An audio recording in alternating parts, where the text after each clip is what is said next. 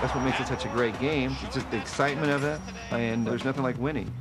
I think the thing that really gets to you is the competition. It's that personal pride of beating the other guy. Competition starts right here. You know, when you spend $2 million for a horse, or if you spend $10,000 and that's all you can afford, then that's you're going to be very competitive. You can't change leads. Come on! Come on! We basically are in the gambling business, and we don't like to admit it. He always covers like that. He's like a machine. He comes in, makes a lot of noise. It's one jump, reads the mare. He's a big hero. He's everybody's hero.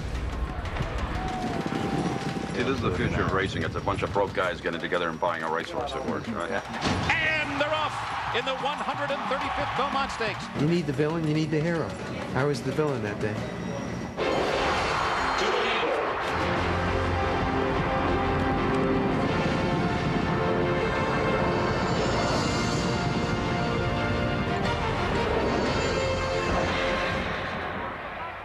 Belmont Park, New York, where horse racing's greatest prize is run, the final leg of the Triple Crown, a feat so difficult it hasn't been accomplished in 25 years. In fact, the legendary Secretariat here won the Belmont Stakes 30 years ago in a record time that still stands today. Hello, I'm Forrest Sawyer. We've all enjoyed the beauty and power of thoroughbreds. They love to run. But behind that love is extraordinary drama, the high-stakes world of horse racing, where fortunes can be made literally in seconds. We spent a year in this world, from the auctions to the betting windows, from the pastures to the racetrack. Imagine billions of dollars riding on 1,000-pound horses with legs as fragile as glass. This is a world like no other. You're about to go inside the race for the Triple Crown. Once a year, Churchill Downs in Louisville, Kentucky, turns into horse racing's center of the universe. One thing's for sure, it is going to stay nice and mild out there. 35,000 thoroughbreds are born in the U.S. every year, but fewer than 20 will end up here.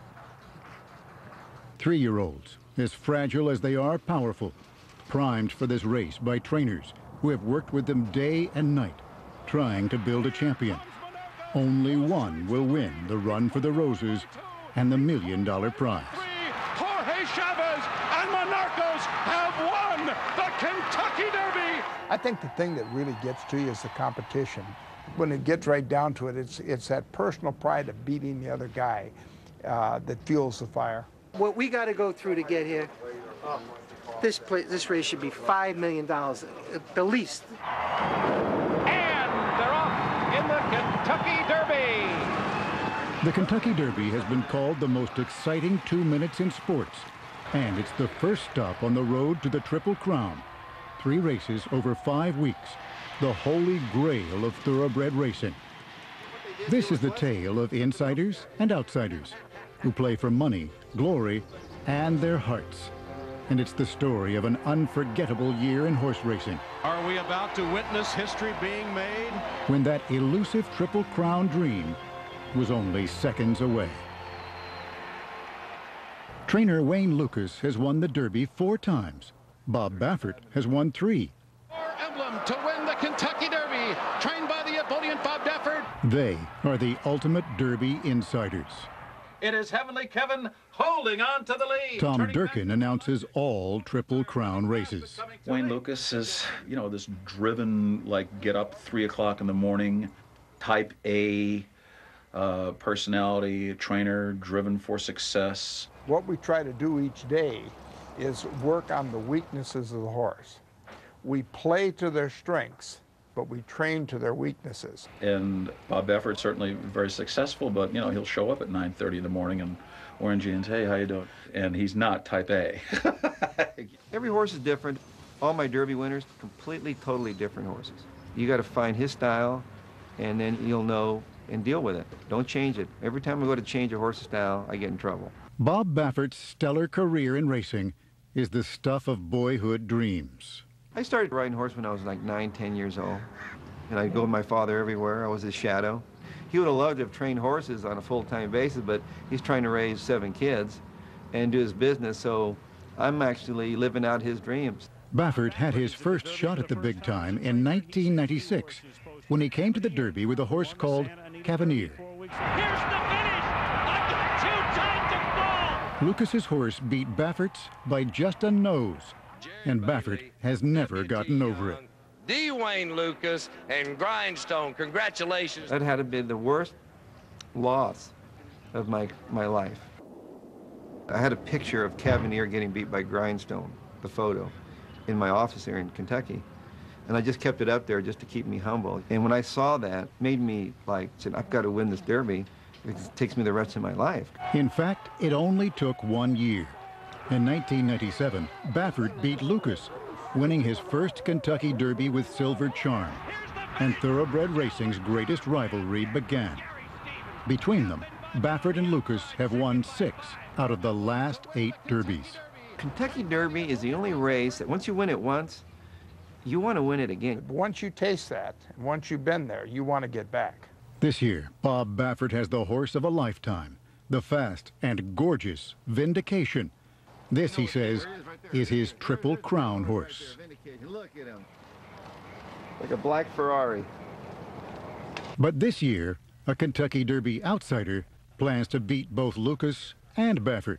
I like to compete. I'd like to win. Bobby Frankel is also a top trainer. In 2002, he had the highest earnings in races. His horses won more than $17 million. But he has never won the Kentucky Derby. Frankel is a city boy from Brooklyn, New York. I got into the business of gambling, to be honest with you.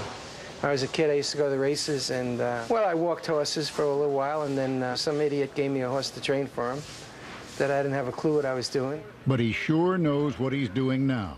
And this year, Bobby Frankel has his own dream horse. Empire Maker, a Kentucky aristocrat, a son of champions, owned by a Saudi prince. He's the best prospect I've had for a 3-year-old to going in the race, you know, so he's always from day one acted like a nice horse. Plus the pedigree has influences your opinion of him. And there's always another type of trainer on the road to the Kentucky Derby, the real outsider, an upstart challenger in the sport of kings, with odds so long, no one pays any attention at all. Barclay Tagg has spent his entire career far from places like Churchill Downs. I did it the wrong way. I should have gone and gotten a job with a big shot trainer and just stayed with him for 15 years or something until I got a string, but I didn't. I just did it the hard way. It was probably not the brightest thing to do. But now, after 32 years training horses, Tagg has a Derby candidate, a chestnut New York bred called Funnyside. Never planned to come unless I had something of this caliber to bring. So. One of these 4 trainers will win the Kentucky Derby. And on the way there, an extraordinary year in horse racing will unfold. Ambition, passion, and luck will all play a part. When we come back, from the landed gentry of Kentucky to internet millionaires, how the high rollers of thoroughbred racing go shopping for superstars. When Thoroughbred, stable to stardom, continues.